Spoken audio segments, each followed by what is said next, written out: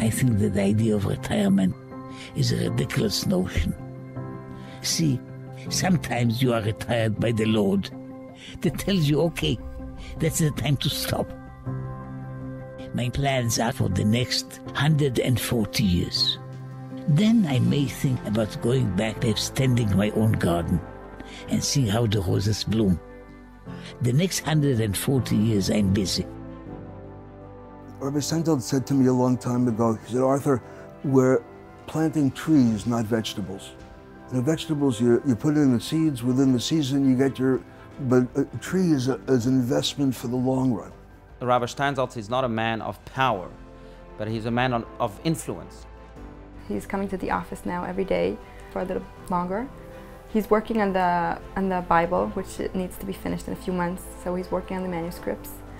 Thankfully, he has always been way ahead of us in all the projects. As we speak, he's correcting some of the materials for the Hebrew Bible, which again later will be used, of course, for the English Bible and, God will, the French Bible. When Rabbi Steinsaltz's commentary on Tanakh is available and it's translated into English with Hebrew-facing pages, I'll be one of the first customers.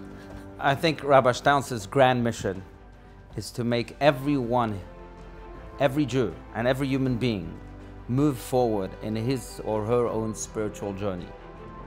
If one person moves forward, is happy because a small change has been made. But if many people move forward, then the whole world shakes.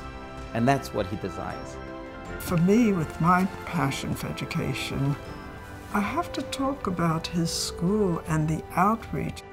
In real life, the teachers are those who enable the future to grow.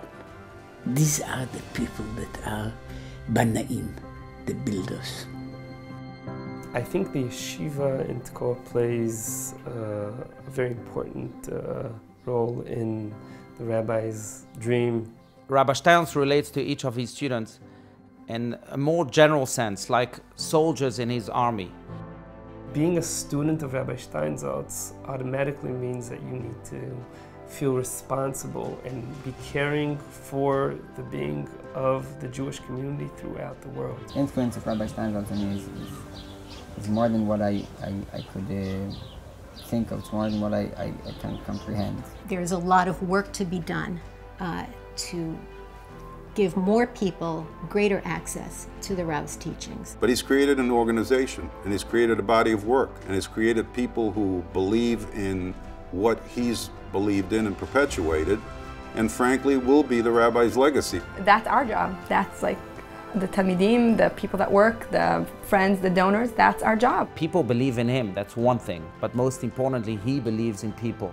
He many times came and said, listen, you need to live your lives for a big dream, not for small dreams. He gave the desire for learning to the Jewish people.